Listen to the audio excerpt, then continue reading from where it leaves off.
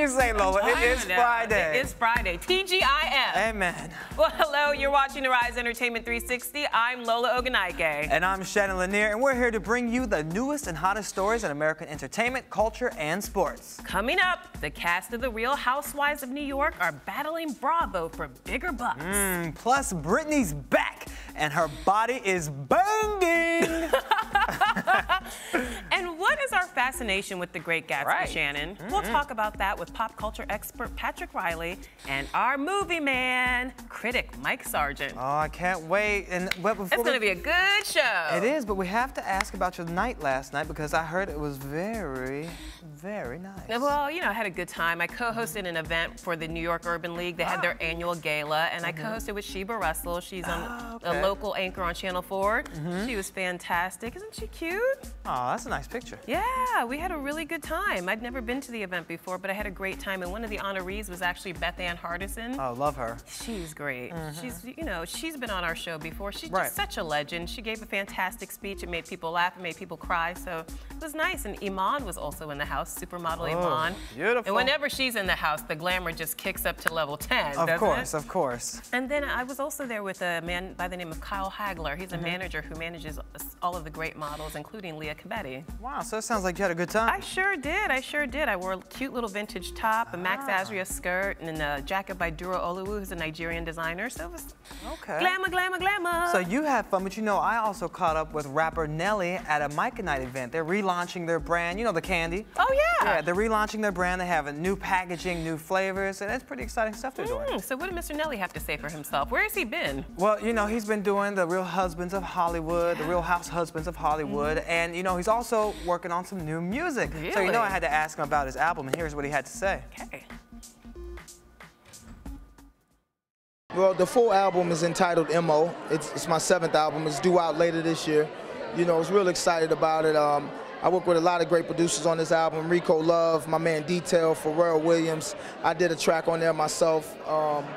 Also, my man Frankie, artists, everybody from like my man T.I. I got the first ever Nelly and Nelly collaboration, myself and Nelly Furtado, which is real dope. Trey Songz is on the album, Pitbull, Akon, who else? Wiz Khalifa is on the album. Future's on the album. Nice list. Yeah, it's a dope list, man. It's a dope album, and the music is phenomenal.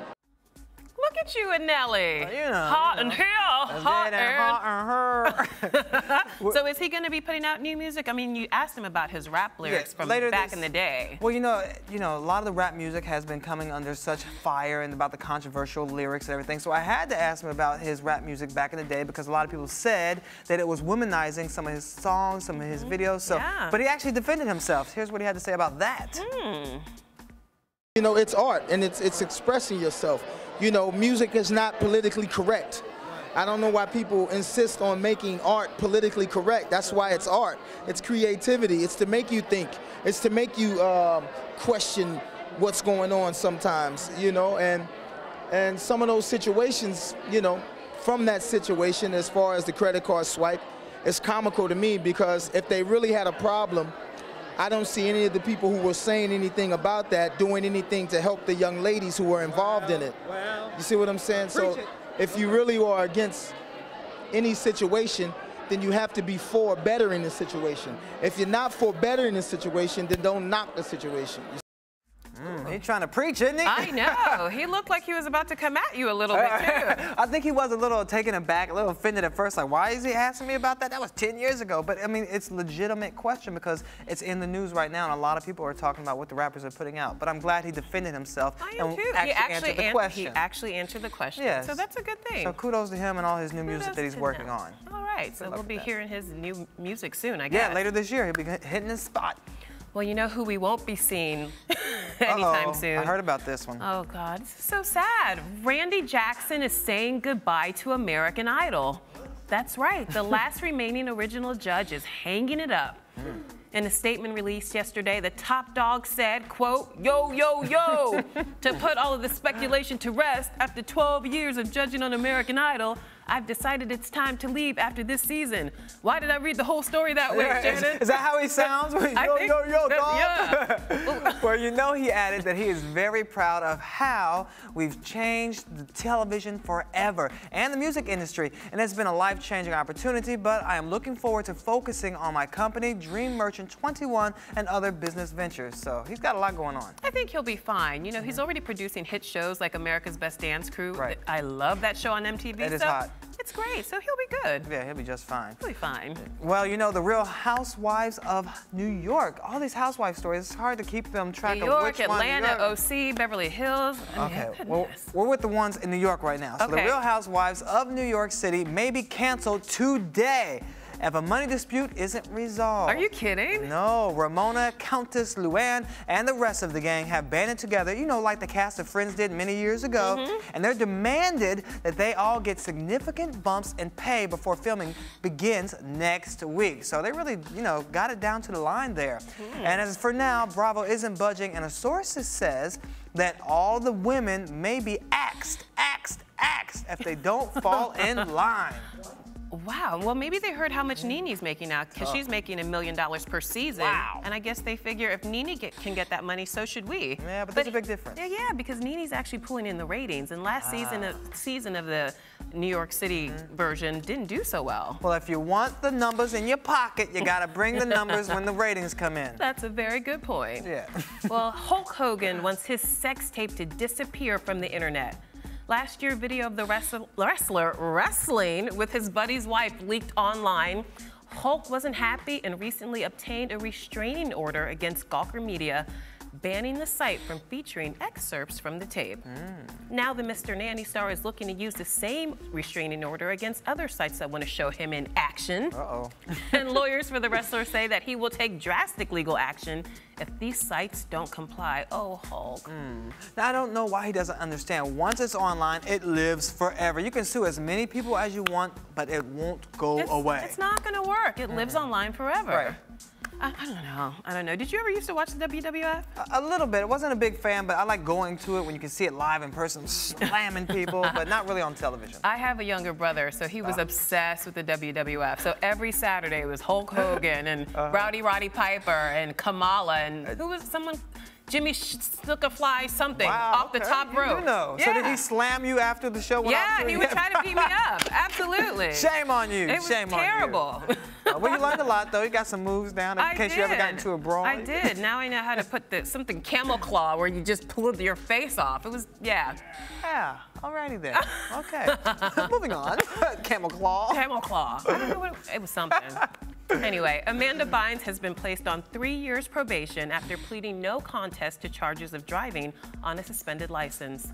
The troubled actress fled from LA to New York after being arrested and charged with a DUI and being accused of hit and run twice. Wow. Well, you know, in September, Bynes denied trouble with the law, telling People magazine in a statement, quote, "I'm doing amazing. I'm retired as an actor and I'm moving to New York to launch my career. I'm going to do a fashion line. I'm not talking about being arrested for a DUI because I don't drink and I don't drink and drive. It's all false." That's what she said. Amanda, who are you fooling? Come on.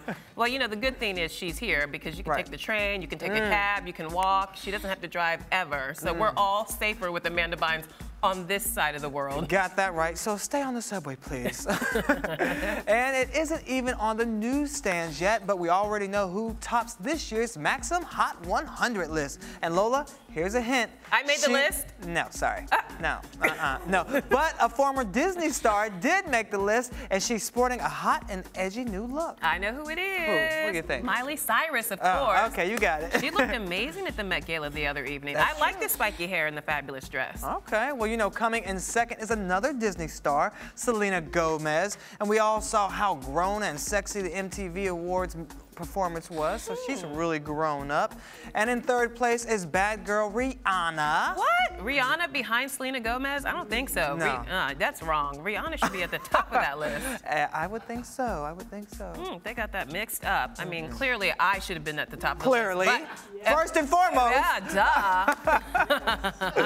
You know, there were a few names on that list that sort of made me do a double take. Like? California Attorney General, you know, Kamala Harris. The president mentioned her being being the best looking attorney general ever, remember? And then he made fun of it at the White House Correspondents' event. Let's take a look. And yet, even after all this time, I still make rookie mistakes.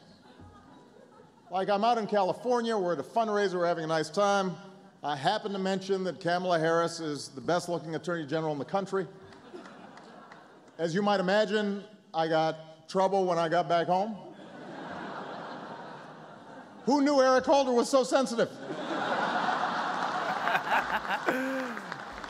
That was a good one. It's good to see him able to have fun with himself. He's a funny guy. You know, one of the other surprises on the list was the fictitious girlfriend of college football player Manti Te'o. Now, that's just dead wrong. That's just wrong. I'm sorry. It's just not right, people. Come on. And, of course, there were the familiar faces like Beyonce and Jennifer Love Hewitt. Can't forget them. No, I mean, they're always going to make the list. That's true. When are they not going to be sexy? Very true. And you can pick up your copy of the magazine later this month, even though I'm sure you already got a pre-order. Downloaded. Already took care of that. Well, unfortunately, the next singer isn't on Maximus 100, but Britney Spears is gracing the cover of Shape magazine. Yeah, the 31-year-old singer is sporting a white bikini, and she's in tip-top shape. Look at her. She credits a 90-minute workout and doing yoga twice a week and lots of cardio. Now, she's definitely ready for the Vegas run that's starting later this year. Goodness, Britney, she's looking good. She's doing it right. You know, she's got to get ready for that show. She's got probably working out a lot as well as dancing a lot on stage, getting ready for her performance. So yeah, that's a lot of cardio. She's gonna be doing it several days a week. Goodness. Yeah, all right, check her out. Britney's back. All right. The celebs are lining up to appear in Anchorman 2, and guess who's the latest one? Who? Kanye West. He was seen filming his cameo on the Atlanta set of Anchorman: The Legend Continues. And you know, when I interviewed him for the cover of Rolling Stone years ago, we bonded over Anchorman. Really? Yeah, once he realized that I was as obsessed with the film as he was, he opened up. It was amazing. Wow, well see, now you guys have something in common. We sure Maybe you do. influenced him to do part 2. I probably He did. should go ahead and give you credit for that. He should. Yeah. I don't think he will, though. Well, That's tragic. moving on to Chris Brown. He's raising a ruckus in his Hollywood Hills community. His neighbors are in an uproar about a large monster-like graffiti art painting on the walls of his home. Seriously? Oh, come on. Yeah, and that's not all. They also say his loud parties and fast driving is really disrupting their peaceful street, and they've had it with him. They're fed up with Chris Brown. And here's what the president of the civic organization had to say about the mural. I get all the phone calls, I get all the emails. People are just upset by it. We're happy to have him here as a neighbor. We have a lot of wonderful, creative, you know, celebrity type neighbors, but just be a neighbor. Wow, she's like, the creative neighbors, that didn't look too creative to me. It just looked like a bunch of crap on the wall. But hey. Tell us how you really feel. I know, all for creativity and all.